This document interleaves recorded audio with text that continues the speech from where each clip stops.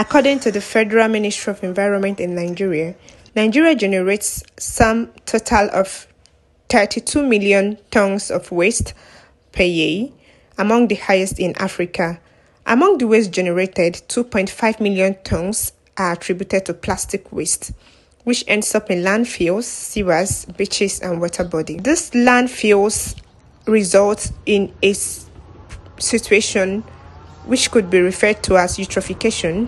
Eutrophication encompasses a process which involves fertilizer runoff and leaching to water bodies, resulting in reduction in availability of oxygen in the water body, which arises to death of fish in water body as a result of the blocked sunlight of the surface of the water body covered by algal bloom.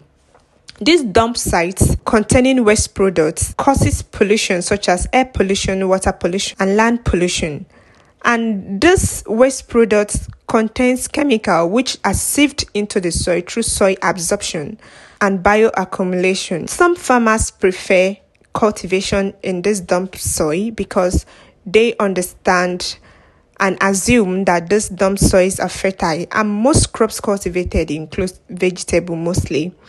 These crops cultivated accumulate these heavy chains of chemicals, and when these crops are manufactured and introduced into the community, when consumed by people, can result in adverse health effects. Education is a light that shows us a nation's success.